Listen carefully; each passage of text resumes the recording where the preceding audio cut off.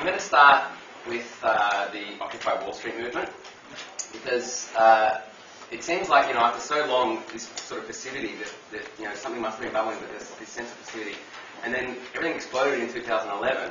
And the reason I want to start with Occupy Wall Street is because I just thought there's this great photo of this young woman with a placard that, to me, sums up everything. It sums up the anger at the injustices of the system, and it also sums up that sense of we know something is possible, but we just don't quite know what it is.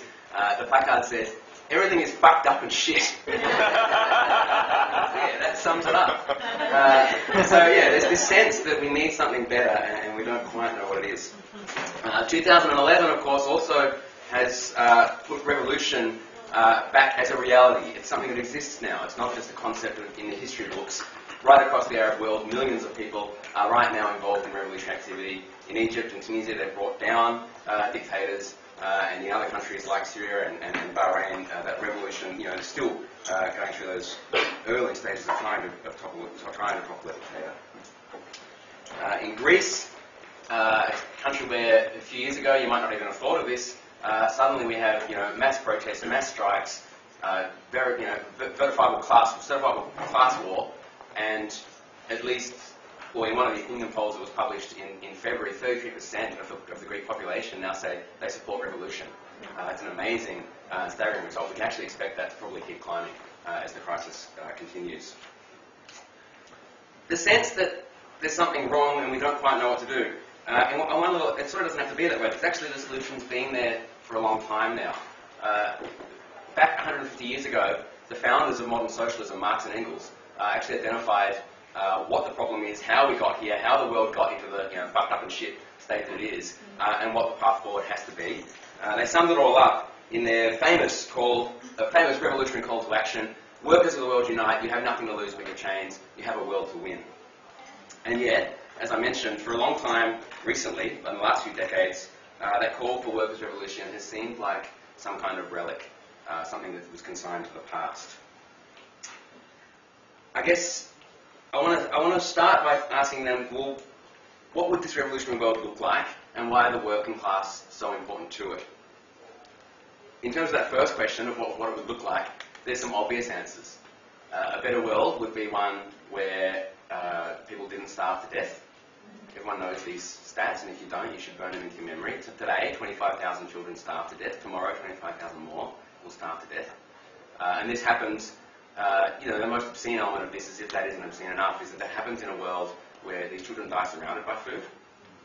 Every single survey on this, all the stats that come out of the UN, show repeatedly that there is more than enough food to feed the planet. In fact, there's something like 3,000 kilocalories a day produced globally. This is enough for all 6 billion people on Earth to be quite fat. So there's no reason why anyone should ever starve to death. In 2007, or between 2007 and 2009, 77 countries around the world were hit by what they call food crisis.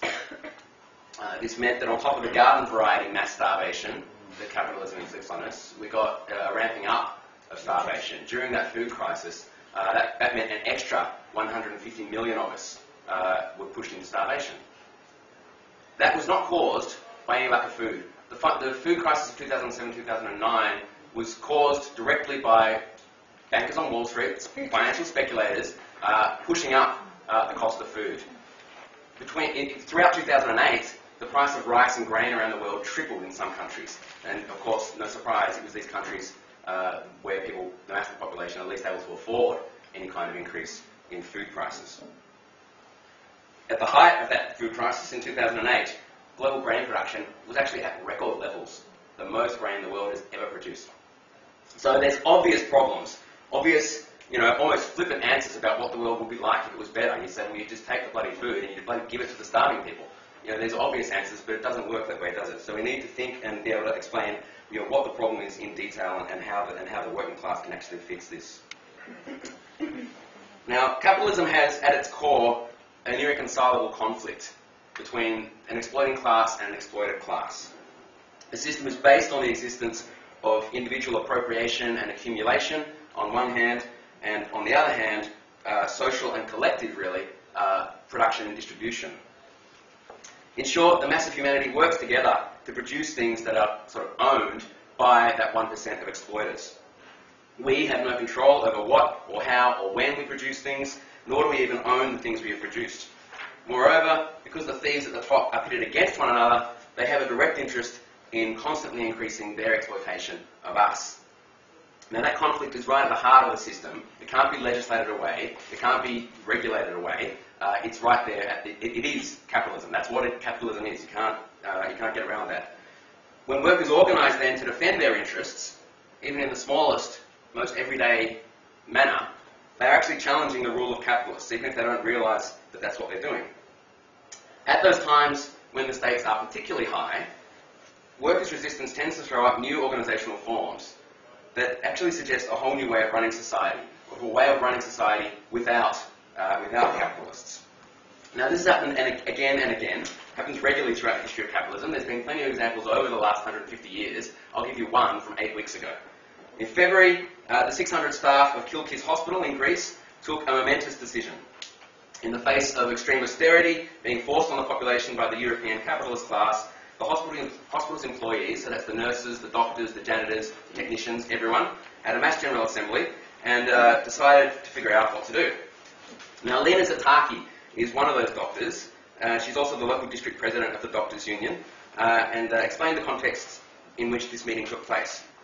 She says, "The workers at the hospital of Kilkis and most hospitals and health centres around Greece are not paid on time, while many of them see their wages being slashed to practically zero. One colleague of mine was rushed to the heart clinic in a state of shock when he realised that instead of receiving his usual monthly cheque of 800 euros, that's the month, 800 euros a month, he received a notice saying that not only was he not going to be paid for that month, but that he had to return 170 euros instead. Other workers were paid only 9 euros for the whole month." So that's the context that this meeting takes place, right? You picture this. It's a mass emergency meeting to decide what to do. So the workers responded by wielding the only power they have. They're not millionaires. They're not Gina Reinhardt. They can't just get on the phone to the Prime Minister and make shit happen. So they think, what can we do? So they have, on Sunday the 5th of February, the 600 workers had this meeting and they voted and they took over the hospital. And they announced it to the world like this: "The workers at the General Hospital of Kilkis answer to this totalitarianism with democracy. We occupy the public hospital and we put it under our direct and absolute control. The General Hospital of Kilkis will henceforth be self-governed, and the only legitimate means of administrative decision-making will be the General Assembly of its workers."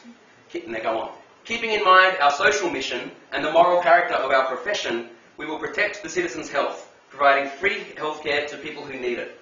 We call on our fellow citizens to show solidarity in supporting our effort. We call upon every mistreated citizen of this country to actively stand up against their oppressors. We urge our colleagues in other hospitals to make similar decisions, and we also call employees in all fields of public and private sector, members of labour unions and other progressive organisations to do the same, until our mobilisation becomes a mass popular and labour movement of resistance and uprising, until the final victory against the economic and political elites that today rob our country and destroy the whole world."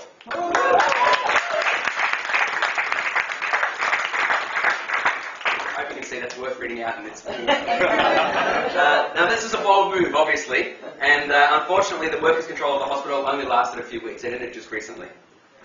The government managed to reassert their control. But in that brief period, the workers of Kilkis Hospital have demonstrated to all of us again the way to win a better world. Their immediate struggle for their livelihoods also proved, I'm going to get through to the details of how they run the hospital, but think about this, so they also proved something else here. Free universal healthcare is actually not difficult. Like, despite all of the protestations of every government around the world that says it couldn't possibly be done, it couldn't, there's no way, well, all of that was swept aside with the vote of workers who said, we're just going to do it. So, yeah, remember that next time. So, in the end, if the occupation was going to survive, it had to spread. So, for example, the workers who deliver the supplies and the electricity to the hospital would also have to start providing that service for free, and would thereby face the same battle with their own employers, their own bosses.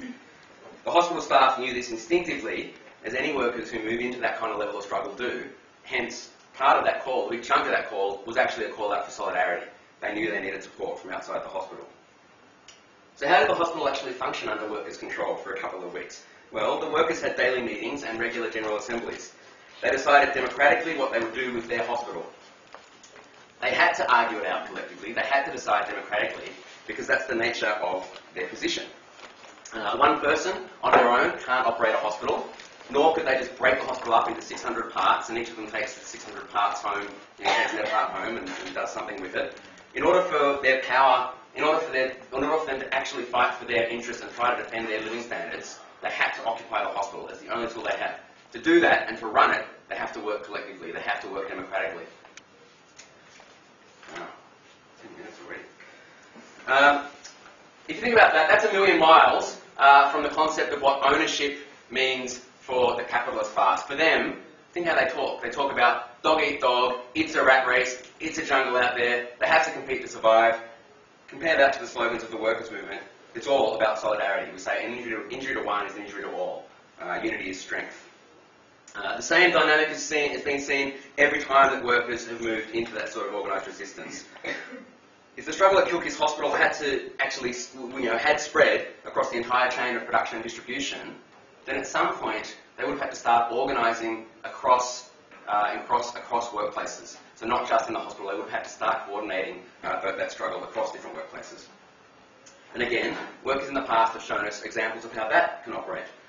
One key example from history comes from the workers' uprising in Poland in 1980 to 81, where workers from over 200, we start in the city of Gdansk, where workers from over 250 striking and occupied factories joined together to form the Inter-Enterprise Strike Committee, with delegates from each of those striking factories elected.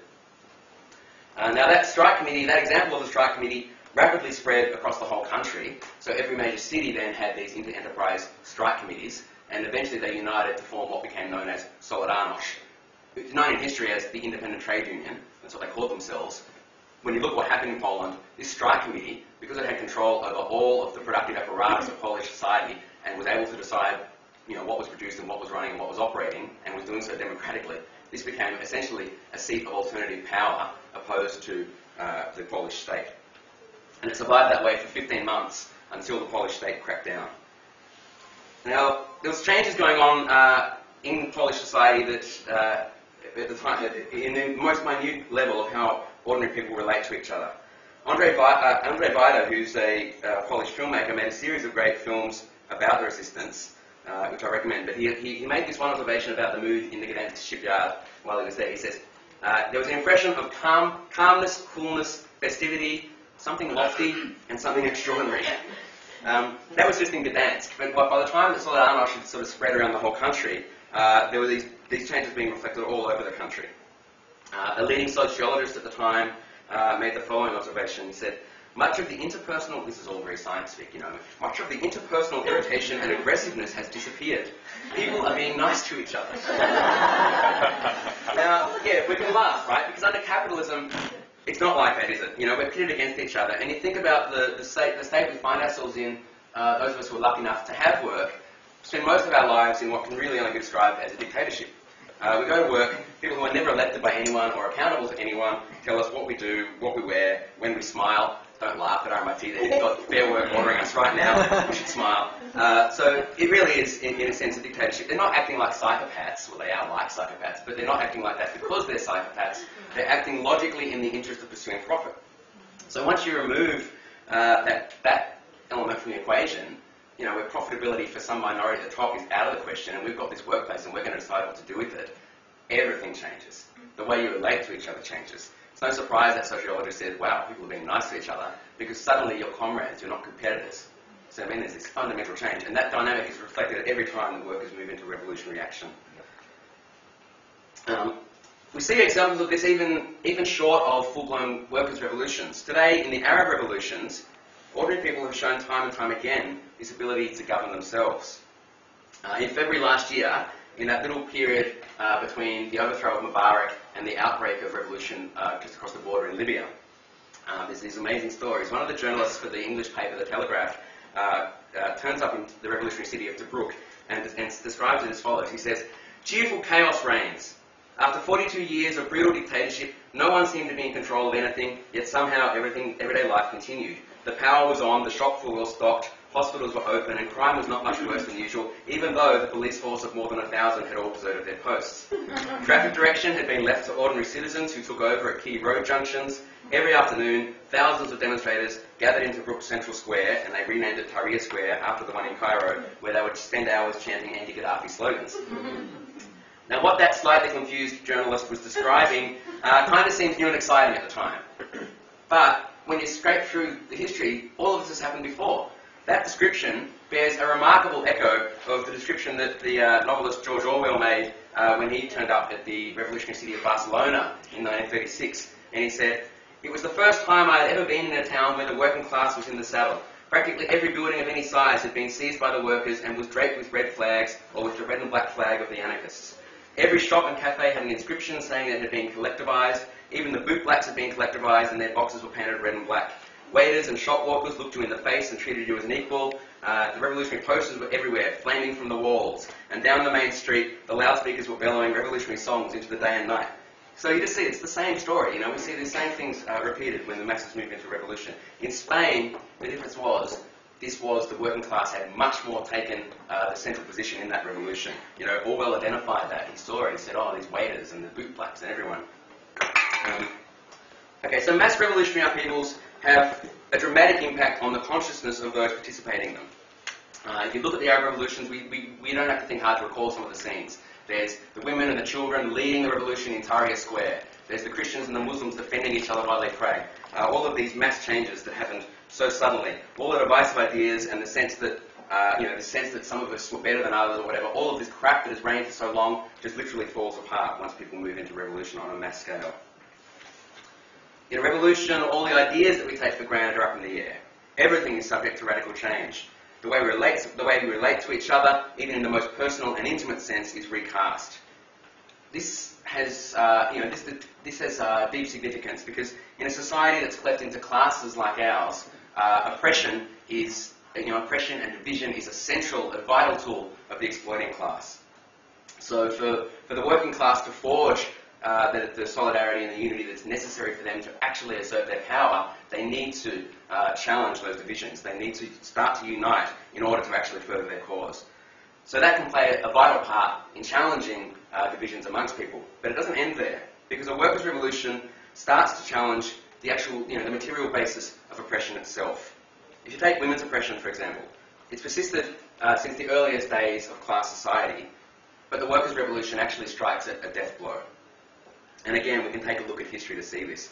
As well as being my 10th anniversary of being a revolutionary, we're rapidly approaching the 100th anniversary of an even better event, which is the Russian Revolution of 1917. It can seem like a long time ago, it's before Facebook, but the Russian Revolution and the strides that it made for women's rights against women's oppression, starting to smash women's oppression, still stand as a beacon for those of us fighting for a better world today. In Russia, they implemented communal kitchens and communal laundries, no-fault immediate access to divorce, abortion was legalised, education was brought in for largely literate women, all of this stuff and much, much more. There's too much to even go into. And this was not handed down by some government. People didn't get this in Russia just by waiting for it. They seized it themselves. The working class women of Russia started this process. The revolution started with them rising up against their own bosses and against the Tsar. So this was won by the workers themselves.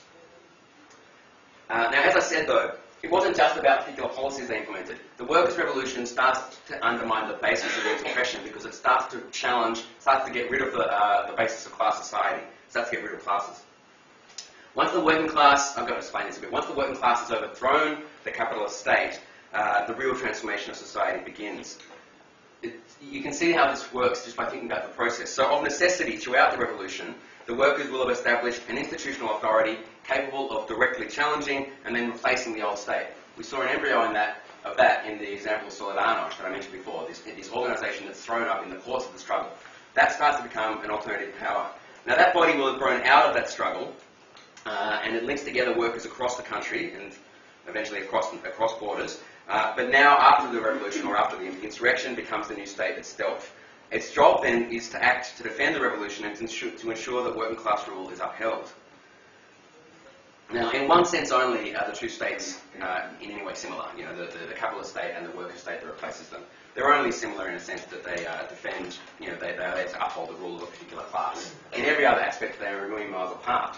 This is important because the capitalist class are a class of minority parasites whose power rests on exploitation. Right? They don't actually do anything. They're in power because they own everything and they can actually exploit the mass of humanity. The working class well, that means something. That means that their rule, in order for them to maintain their rule, they have to rely on lies and oppression, and that at the end of the day, they have to rely on violence. The working class, by contrast, as the examples I've showed just recently hopefully illustrate, is a class that is not a small number of people pitted against each other whose power rests on exploiting and dividing people. Our power as workers rests on our ability to collectively act. In order for us to have any power at all, like our power is proportional to our ability to act together. So that's why workers' struggles always tend to be democratic. That tells us that the workers' state will be necessarily democratic and expansively democratic. It also tells us something else, though, not necessarily obviously, but the thing about the workers' state is that it's actually transitory. This is the state that the revolutionary Lenin described as a state which is not a state. So what we're moving towards then is a state that starts to undermine the existence of classes and starts to move towards a society free of class division. Now the main task of that new state is to keep down the capitalist counter-revolution, and one key element of that is to spread the revolution internationally. Once those tasks are accomplished, and actually we're yet to see any revolution get quite that far, although the Russians got close for a little while. Once those tasks are accomplished, in a sense, the workers' state has undermined its own reason to exist, and it becomes the move towards a society of sort of self-governing, international, workers' kind of communities. That sounds very grand, doesn't it? It sounds very grandiose. But actually, again, we see the embryo of this even in the revolutions that are happening today, particularly, for example, in the Arab world. We'll get there in a second. Because socialism will be a world without war and imperialism, because the rivalry between states will have disappeared. The states themselves have been replaced with these democratic organs. The borders that currently divide these territories that are carved up also start to disappear because basically they serve no purpose. But in the revolutionary process itself, we start to see people on either side of a border actually challenging the existence of that border. Let me give you an example. So again, in that period between the fall of Mubarak and the uprising immediately after the start of the uprising in Libya, the Libyan-Egyptian border, which for most of us, the way the media portrays the revolutions in the Arab world, to the extent that they even talk about the Egyptian-Libyan border, they talk about it as this place where all of these refugees who were fleeing Libya got stuck because they couldn't get into Egypt. And they were stuck there in these squalid camps, fleeing from the carnage, the war in Libya. It did end up this way, but it didn't start that way. This only happened after the authorities on either side of that border. And these were not, democratic workers' authorities. You're talking about SCAF, the military dictatorship in Egypt, and then the Transitional National Council, backed by NATO in Libya. Once this kind of order is re-established, the border is clamped shut again. But in this couple of weeks before that, amazing scenes unfolded. And again, we get these accounts from journalists who were there. So one of the journalists, one of these English journalists reporting from the border says this. He describes, first he notes that he's been a North African correspondent for years, and he's crossed borders like this countless times. Normally what it means is standing in queues for hours while itchy-fingered border guards, caress the finger of their AK-47 and eye your passport and things. He says everything was different this time. The border itself had ceased to be a border in any practical sense, and the Libyan state had basically abandoned it. The Egyptian population, in the midst of the revolution on their side of the border, supported the uprisings in Libya and saw their own struggle for freedom inherently tied to their brothers and sisters across the border. So this border, which had previously been the site of football violence, if you want to take a everyday example, football violence across there, people bashing each other. There had also been, of course, military conflict across that border. Once the revolution broke out on either sides, all of that melted away. So the number of journalists who report from this period, who report from crossing that border, is staggering. One of them says he crossed the border, all of the infrastructure was there, all of the deserted guard towers, the boom gates were up, everything was still there, but it was all deserted. He didn't find any guards, but what he found was two young Libyan men reclining on deck chairs. He's crossing from Egypt into Libya. Two young men reclining on deck chairs, and as he approached, they stand up and they wave, and they said, "Welcome to free Libya."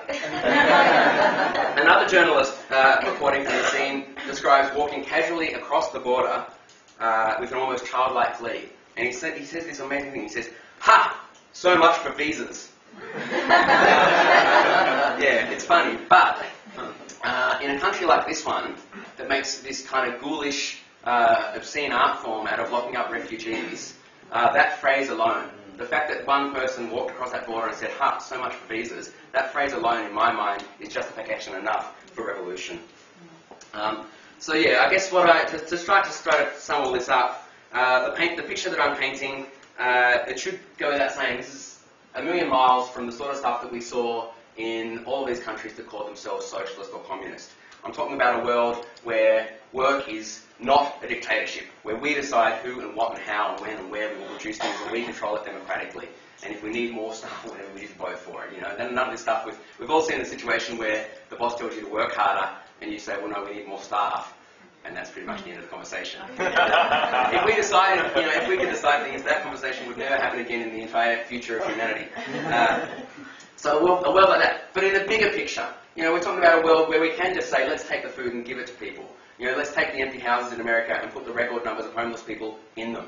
All of those decisions could be made. We're also talking about a world where the basis of all of the horror today is gone. There would be no basis for oppression if you don't have some parasitic minority who benefit from it at the top. Once control is taken out of their hands and put under democratic control of the mass of the population, the whole basis for those sorts of oppression are gone. So we're talking about a world then that's free of racism, that's free of sexism. All of that stuff is undermined from the day that workers first take power. Now,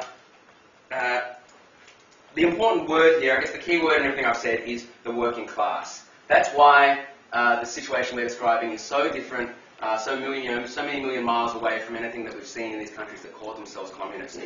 Forget about their big red flags. Forget about fat people in military suits calling each other comrade. These countries had nothing to do with socialism because they never had the working class in power. These were not societies built by the working class. The working class is the only force that can actually win that type of world. If we want to know what a better world looks like, we have to look at the struggles of the working class today because we see the inklings of it. If you want to know what it looks like, look at the Cookies Hospital. It only lasted a couple of weeks, but what did we see there? We saw, free healthcare. We saw people having taking pleasure in going to work, deciding what they were going to do with their lives.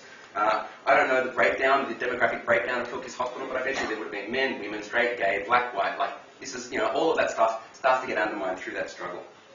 Now that struggle is here, it's underway, and it's not just happening in Greece. It's happening all around us. We're in it right now.